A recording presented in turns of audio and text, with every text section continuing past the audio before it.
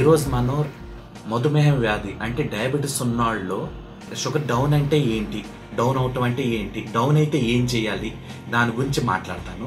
Hypoglycaemia అంటే రక్తంలో ఇదేంటి చక్కెర శాతం తగ్గటం, గ్లూకోజ్ శాతం తగ్గడాన్ని షుగర్ డౌన్ అవటం అంటారు. 70 కన్నా తక్కువ అయితే దాన్ని షుగర్ డౌన్ అవటం అంటారు. అప్పుడు వాళ్ళకి కొన్ని లక్షణాలు మొదలవుతాయి.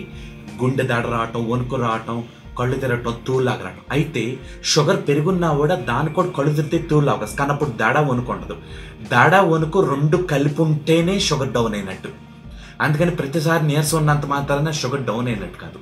అయితే షుగర్ డౌన్ అవటం ఉంటే ఇంకో దీంట్లో ఏంటంటే ఇంకో భాగం ఉంది దీంట్లో.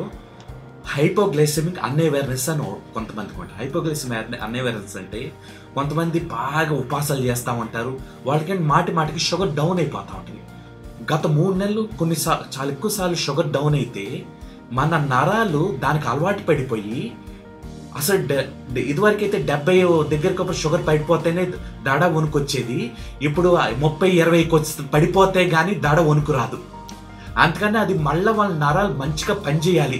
70 దగ్గరికి వచ్చినప్పుడే దడ వణుకు రావాలంటే ఒక 3-4 నెలలన్నా షుగర్ డౌన్ అవ్వకుండా కాపాడుకుంటే ఒక్కసారి వాళ్ళకి మళ్ళీ ఆ నరాలన్నీ మళ్ళీ సెట్ అయిపోతాయి. ఒక్కసారి షుగర్ డౌన్ అయితే కనుక కొంచెం దడ కొంచెం వణుకుంది అనుకున్న, టిఫిన్ సమయతే టిఫిన్, భోజనం సమయతే భోజనం, అల్పారం సమయతే అల్పారం. అలా కాదు కొంతమంది గుండె బాగా కొట్టుకొని వణుకు వచ్చేసి కళ్ళు తూలు వచ్చేసిన, అలాంటప్పుడు ఓ పెద్ద స్పూన్ షుగర్ కానీ, తేనె కానీ, లేకపోతే గ్లూకోజ్ పౌడర్ కానీ, లేకపోతే వేయడం ఖర్జూర కానీ, లేకపోతే పెద్ద కూల్ డ్రింక్ కానీ, లేకపోతే 2 5 స్టార్ చాక్లెట్ నోట్లు వేసుకొని నీళ్ళు తాగేసండి. పావు గంటలో వణుకు తగ్గిపోతుంది. తగ్గకపోతే మళ్ళీ ఇంకొకసారి తీసుకోండి. దీన్నే రూల్ ఆఫ్ 15 అంటారు. అంటే పావు గంటకి తగ్గకపోతే, అంటే 15 నిమిషాలు తగ్గకపోతే మళ్ళీ 10 నిమిషాలు తీసుకోవాలి. మళ్ళీ వచ్చే 10 నిమిషాలు మళ్ళీ వణుకు తగ్గకపోతే మళ్ళీ 10. దీన్ని రూల్ ఆఫ్ 15 అంటారు.